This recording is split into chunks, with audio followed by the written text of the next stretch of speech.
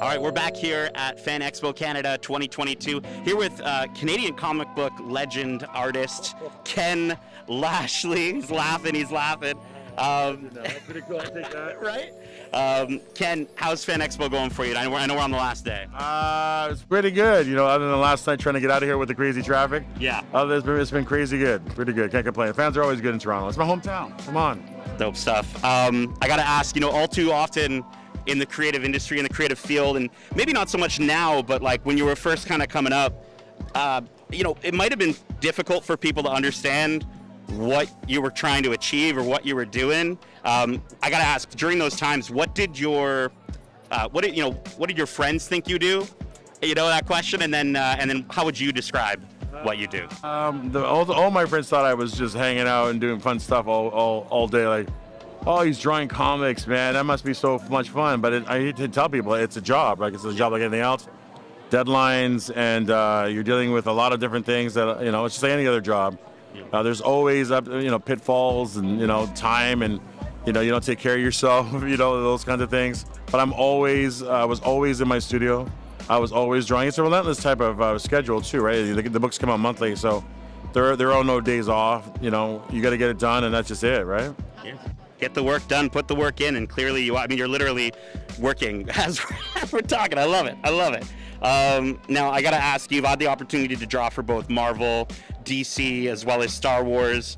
In this vast, thing that we know as the multiverse, what would you find yourself drawing, even if it was just for yourself, even if you weren't necessarily working? Well, I'm a Star Wars guy, Star Wars and X-Men guy, and so for me, this is like, don't tell them I said this, but I would definitely draw this stuff for free. Yeah. But I wouldn't now. I mean, I'm a professional, right?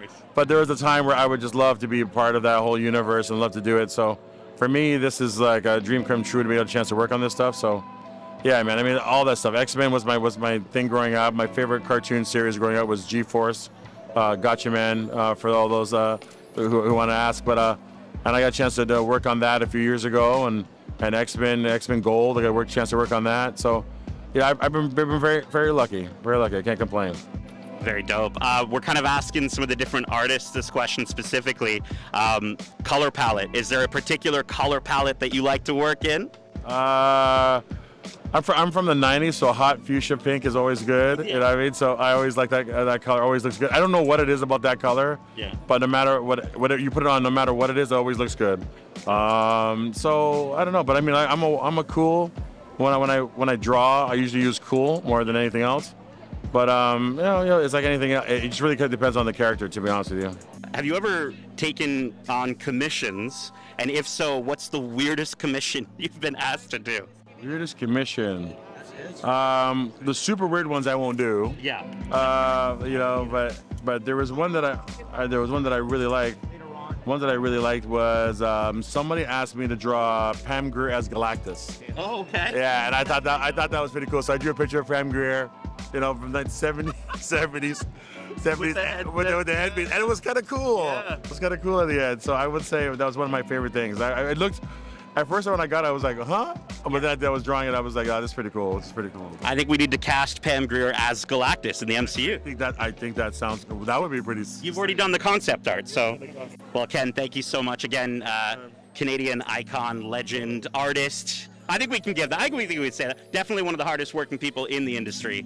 Okay, I'll take that, I guess. Wow, that's pretty cool. Thanks. Awesome. Thank you so much, Ken. Anytime. Cool.